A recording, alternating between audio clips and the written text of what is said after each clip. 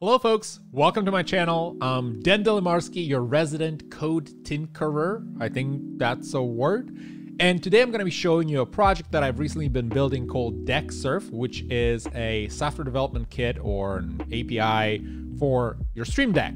Because what I noticed is that when I try to use the Stream Deck in a way that I want to, the baseline functionality that comes out of the box with the software is a little bit limiting. It doesn't give me the ability to do a lot of the custom graphics and inspecting traffic that is shown in buttons, because why not?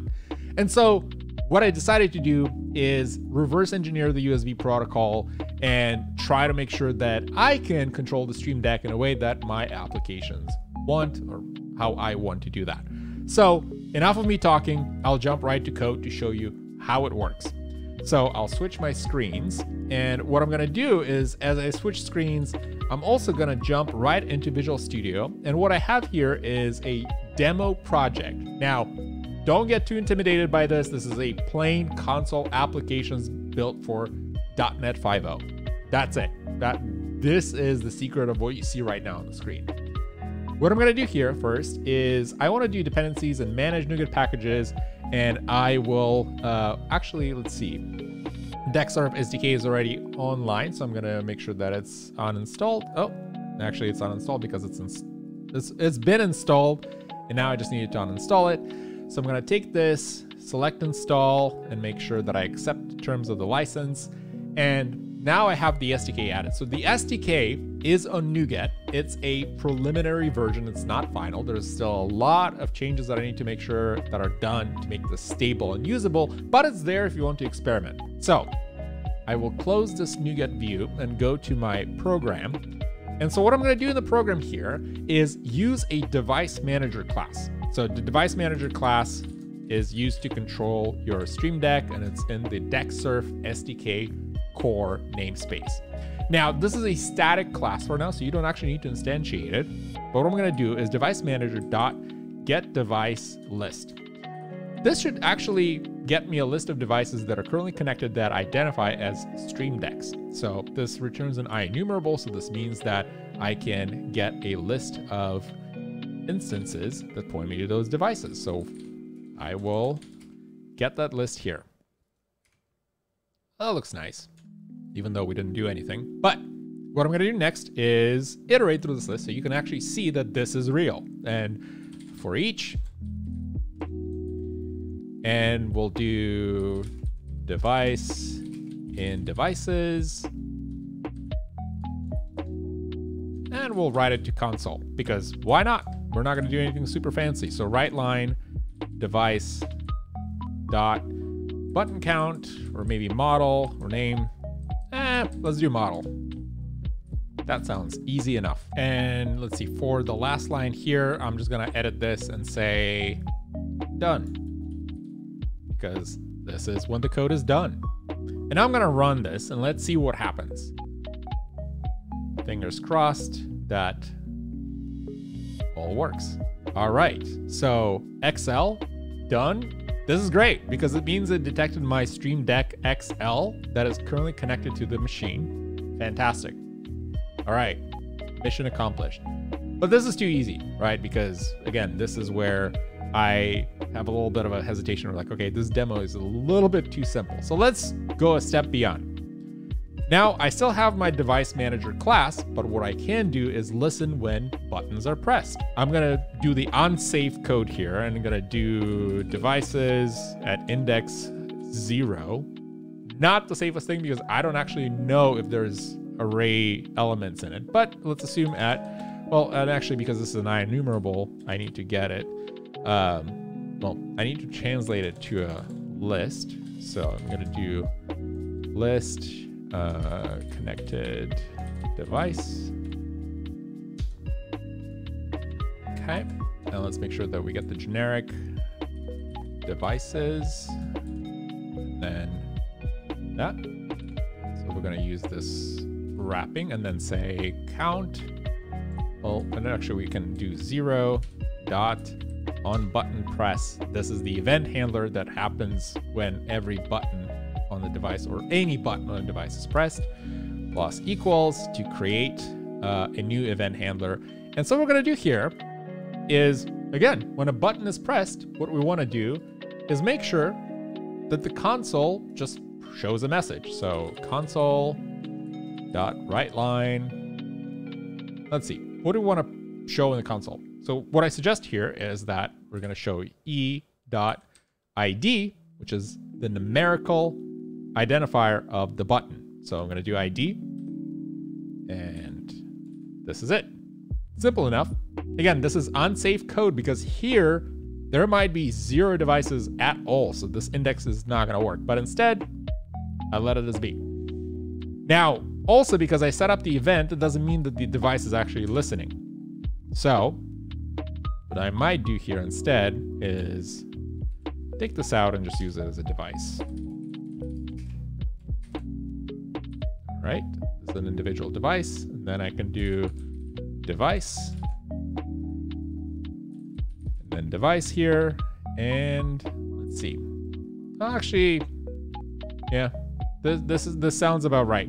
So I'm gonna go ahead and initialize the device after I set up the event handler. So I'm gonna set this up. Oh, this doesn't work. I wonder why. I'm gonna close this window here. And what actually happens is that we set up the device, right? So there's the event handler here. There's the device initialization, but we actually never listen to what happens. Why is that?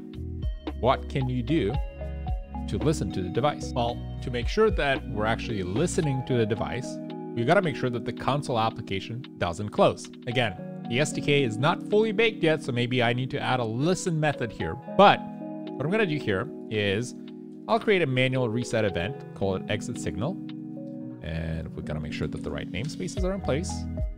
And after the writing done, because, well, the application is done, but we still want to wait, we're going to do exit signal dot wait one. So it's going to be waiting for that semaphore to turn, but it never will while the application is running. But it will be listening, and we'll get the access to the events. Not the best practice here, but again, for demo purposes, should be okay. I'm going to run the application now. All right, print's done. There's no output that tells me that the application is closed. So now is the moment of truth. I'm going to be pressing a button on my Stream Deck that you should see on camera as well. And let's see, I press a button. Aha. And we see that the 11th button was pressed. Press another button. 14th button was pressed. And another button.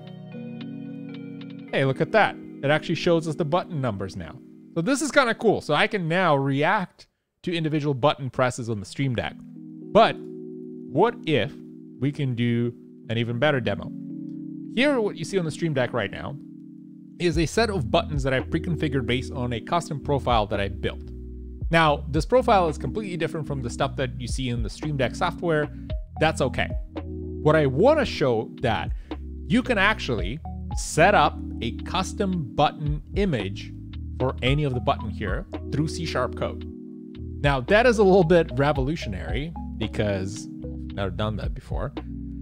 But what I can do here also through the help of the device manager is set keys. So I do device manager dot set key, and again, API design 101, right? Like this probably should be assigned to the device, but I instead do it through a device manager. That's okay. We'll fix that in the future release. It's the idea that matters of how this works. So I'm going to use device as a connected device, int key ID, and I'm going to use key number. Let's do key number 1. And now I actually need to add binary content for the image that needs to be, well, set for the key. And so what I want to do here now is grab a snippet of code that I've written for the SDK demo. I'm going to open the source code for the SDK for DexSurf. I'm going to jump right over here to one of the plugins where I have a plugin. Well, actually, it's not the SDK. It should be the actual DexSurf CLI, which is my DexSurf project. I'm going to hop right over here. And I'm going to go to my barn, which is a default plugin. Fun fact, the project was originally named Piglet. That's why you see here, this is DeckSurf plugin barn, but then I renamed it because there was a nice domain. So I'm gonna go to my commands. There is launch application. So you see, there is a bunch of information here. So there's helper methods that are being used from the plugin itself. I don't really care about that, but what we want to do is just get the binary content for the image and resize it appropriately. Now, this is not the same as the configuration that I'm looking at right now because it's much more complex.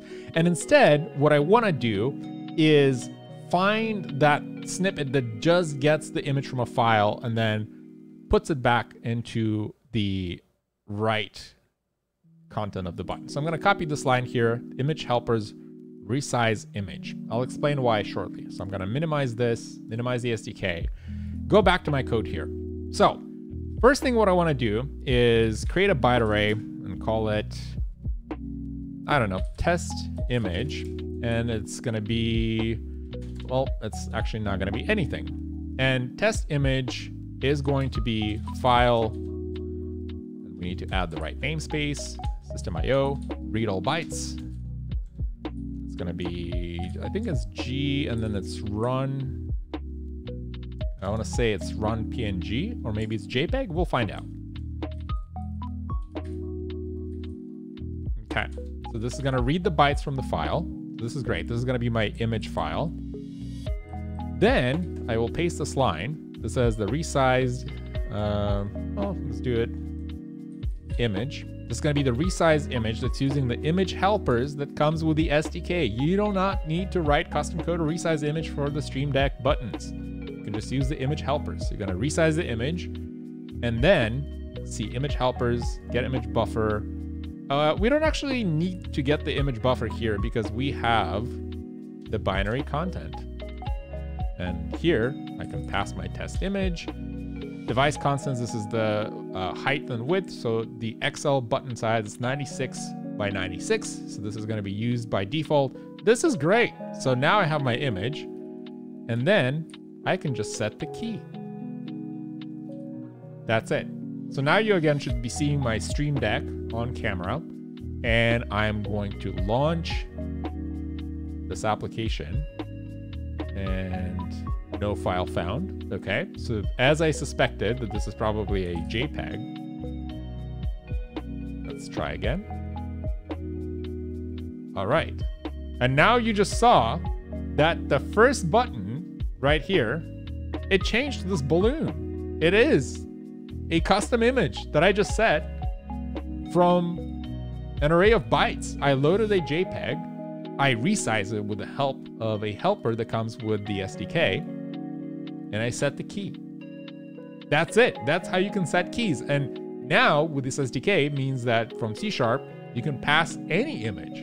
You can generate it on the fly. Like you see an image here that I have. This game, it's not working right now. It's passive because the software is not running, but it actually showed me the CPU load in my Stream Deck. So this is again something that is already possible, but I was just curious, how do I do that? But I could generate that image and provide it on the fly. So that being said, go check out DeckSurf on the deck.surf website.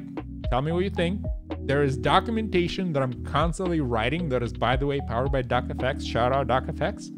And I'm excited to hear your feedback, your thoughts on what will you do to manage your Stream Deck with this SDK through managed.NET code.